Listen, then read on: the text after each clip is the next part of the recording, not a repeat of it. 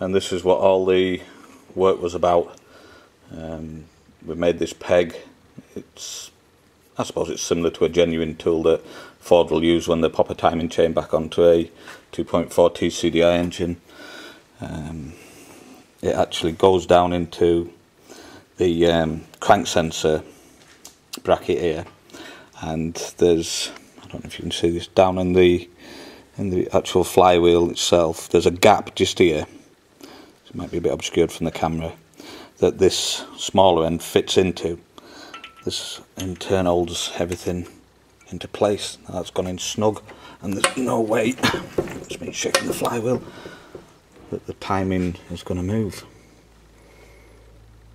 It's just one of the things that you have to do when you're building engines. Suppose we could have bought the tool, might have cost a few £100 with other tools that we maybe never used.